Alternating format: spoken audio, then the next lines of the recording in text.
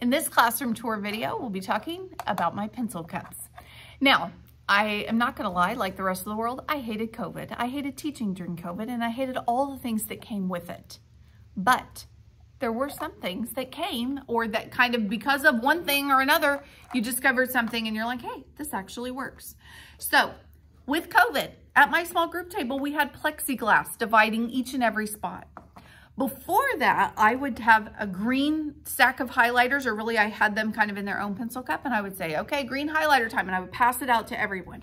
Okay, blue highlighter time, pass it out to everyone. And I was constantly like picking up and passing out different color markers or highlighters, and I got tired of that, okay?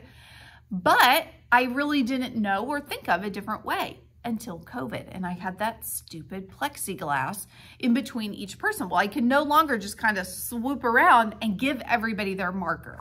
So I got on Amazon and I found a 6-pack of pencil cups, and I'm like, that's perfect. I'll just get these 6 pencil cups and I'll put all the things that the students need in them. And so that's what I do.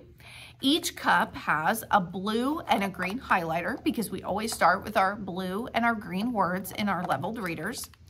They also have 4 markers, and you can put however many you want, but I like 4 because we only need 3.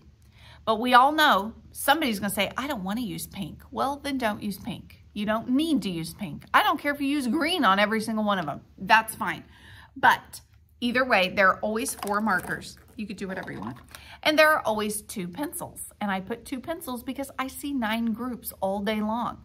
Sometimes one pencil is dull by the end of the day, and it's nice when you have another that can be the backup.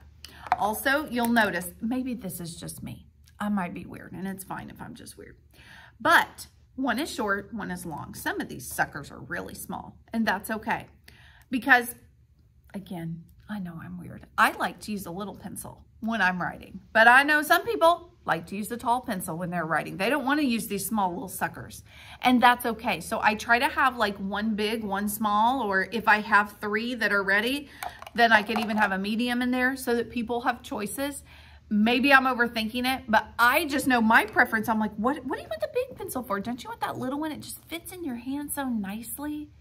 No, not everybody thinks like me. So I like to have multiple pencils in there for whatever kids like. And that is everything that they need in their cup. Now, depending on if you are using the blue level of my reading intervention, you also might need a pink and an orange highlighter.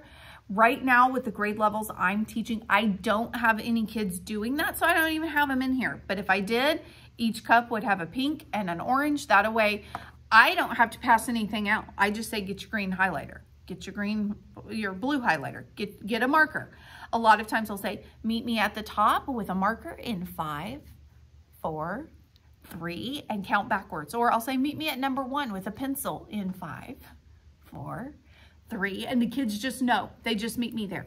And at this point of the year, here at the end, they are saying it for me. They're like, get a green highlighter, get a blue highlighter. Oh, we need a pencil.